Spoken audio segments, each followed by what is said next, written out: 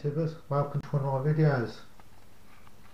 Most of my hobbies are involving a lot of exercise, like cycling, hiking, canoeing, even motorhoming. They're quite physically active, and as I'm getting a little bit older, I needed a hobby that I could do which was more relaxing, which I could do whether it's bad weather and one thing or another. And I've sort of got drifted back into ham radio, and I passed my test in 1983 and in the UK, and I then later on got my Royal Yachting licence for radio as well.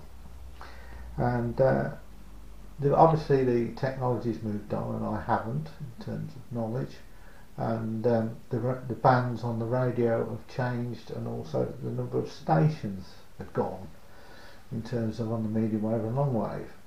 And but I've got myself a modern receiver.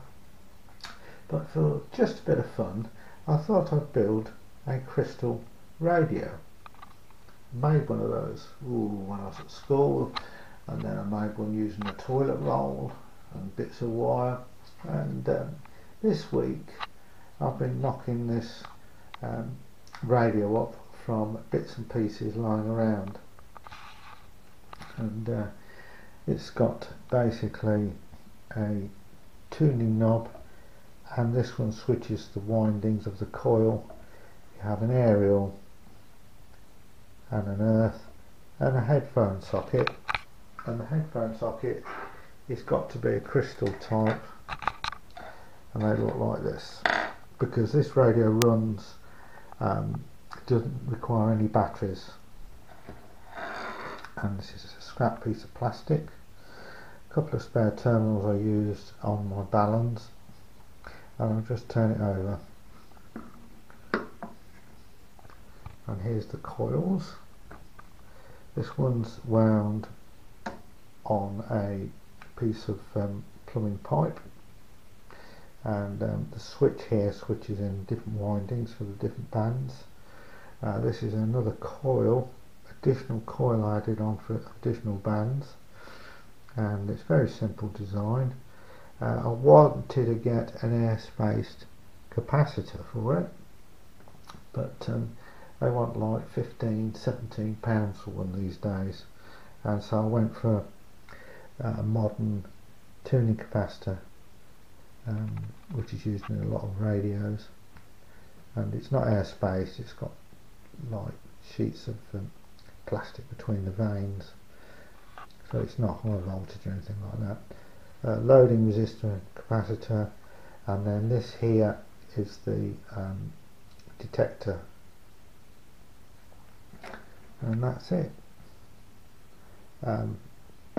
It does work. The only thing is I can only pick up a very strong signal, and it needs a length of wire for the aerial, and I'm able to pick up, I think it's BBC Radio 5 Extra or Radio Live and a few foreign stations. I expected to pick up more stations, to be perfectly honest, and this is supposed to be a crystal earpiece, but it's not very good. It's not as good as the original ones. It looks like it's got a piezo in it rather than a lump of crystal, because the early ones had big crystals in, and that's what it looks like. So this is just an introduction. I'm not going to do a wiring diagram. There's plenty on the internet. Anybody can make one of these with a soldering iron, and I'm going to do some calibration on it. I'm going to put a signal generator on and work out exactly which medium wave, long wave bands it covers. It's only AM, it doesn't cover sideband or anything like that. So thanks for watching, and please subscribe and like.